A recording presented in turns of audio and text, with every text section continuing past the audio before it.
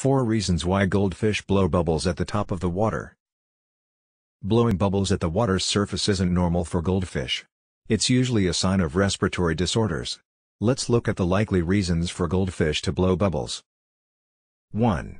Respiratory distress. Goldfish breathe through their gills.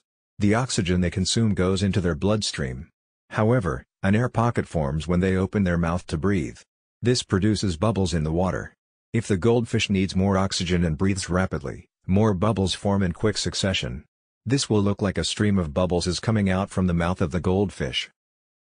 2. Swim bladder disorder. The swim bladder is an organ that regulates the movement of goldfish. This organ holds air.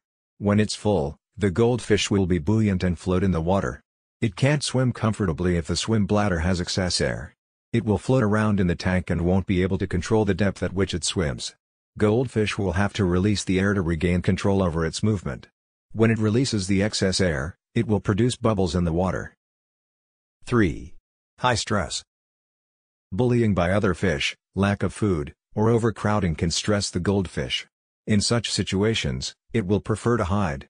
However, it must reduce air in its swim bladder to go to the bottom of the tank and stay there.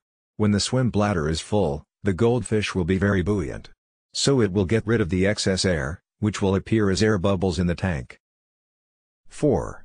Air pumps and air stones.